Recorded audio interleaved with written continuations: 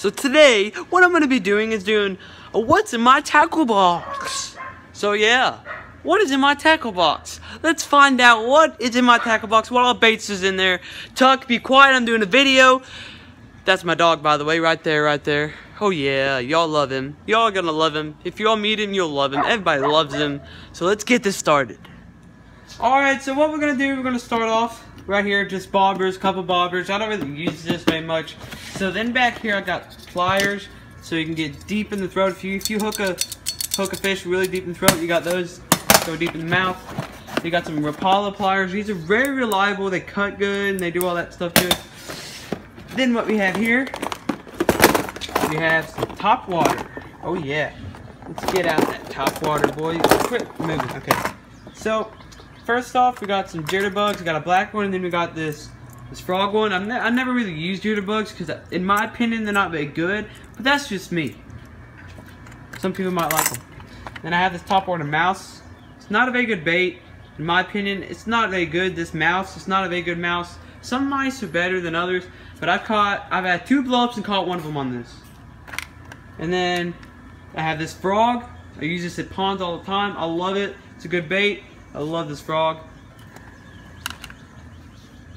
Then right here I have live target. This bait is very expensive. That's why I only have one. It's a $12 bait. It's a good bait too. I've only used it a couple times though, but I've heard it's good. Got a grub sprinter bait. Then right here, got a hula popper. I've heard these work good some days, and other days they suck. I mean, it's just off and on. Sometimes I'll throw them, sometimes I won't. And then a skirt. I don't know why the skirt in there. I don't know where else to put it. So next, we have this. Got some bomber sunglasses. Ooh la la. Oh, ha, ha. These float. They work really good in the polarized. I like them a lot. Set them right here out of the way. So then after this, got my cranks. I don't know why, but these are like boxes that my dad used, and then I use them now because he used to fish all the time, but now I fish a lot, so I'm using them. And anyways, the other box says crank when this one should, but anyways, here's some springtime crankbaits. These work good in the spring. Square bill, round bill. I think I have some round in there. I don't know yet. Then I have this. Good square bill, good square. Then I have the Rapala Wrap Shad. I've done good with this. Got some regular cranks. Some swim baits. Crawdad crank. Pull this out. It's the only one I have. Don't want to hook myself. The good old reliable crankbait. This one's all reliable. I thought in the pond, I'll throw the square build, and then right here, ooh, this one's so good, it rattles, see? It's a good bait, good bait. Okay, I got the silver one. It swims weird, but I think I can fix it. And then this is a great springtime bait. In the spring I catch 4, my dad, he told me about it, he used it. I never even heard of these. He used it, and then he told me, he said, son, you should use that. So I started using it, and he caught 4s on it, 4-pounders. Ooh, it was a blast. He said it was a blast, actually. It's a, let's get this untangled. Really? Gosh dang. Okay, wiggle wart. Yeah, there it is. And then this is a good bait. I've done a video on this. Great bait. And then I got a jerk bait, Rapala jerk bait. I think this is Rapala anyways. Yeah, Rapala. Yep. See, I was right. I knew it. And this is from Bass Pro. It's a good jerk bait. I've used it, caught a couple fish on it. Next on the list, we have my crankbaits. No, I'm just joking. I just did crankbaits. This is my sprinter baits and buzz baits. And that was very hard. That was probably not good on the bait, slamming it down like that.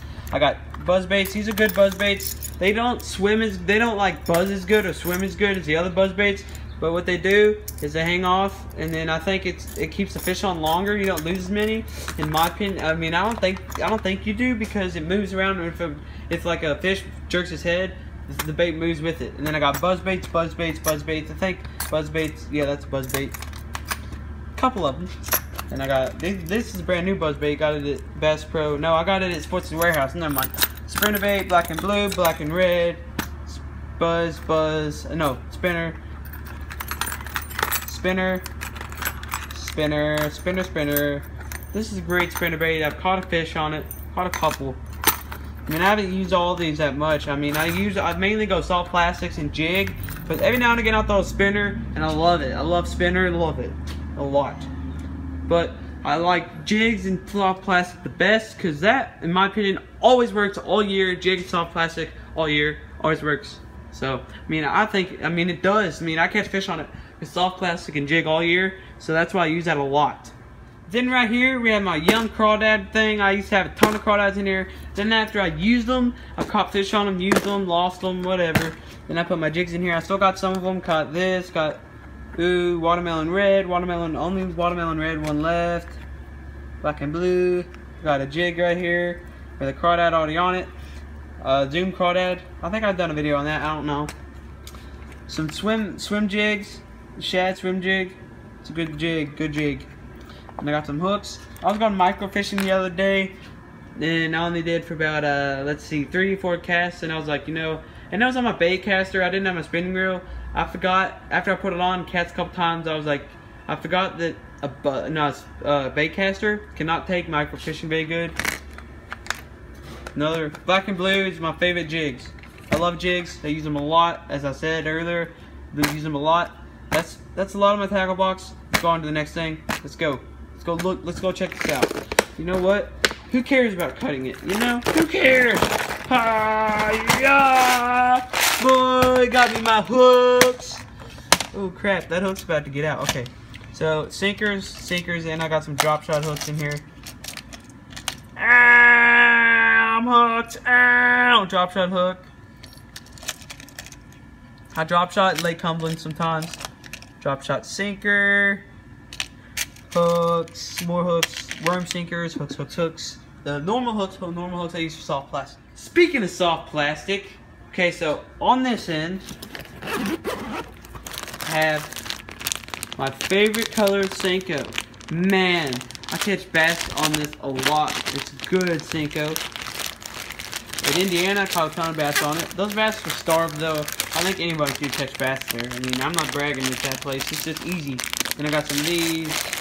What I still have in here? Some watermelon red worms. I mean, I use Gary Yamamoto power bait the most with worms and Senkos. And I mean, this is just my worms and Senkos pouch. And then over here, I got everything, all my other plastics from trailers, like trailers, Blue Fleck, to crawdads and trailers. And this is a couple tubes. I don't use tubes very often, but I only have 1 pack. Then I have some Blue Fleck crawdads.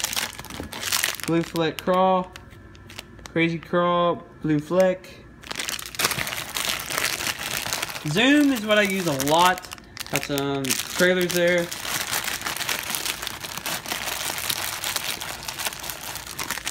Swim baits. That's my plastics. So that's mainly my tackle box.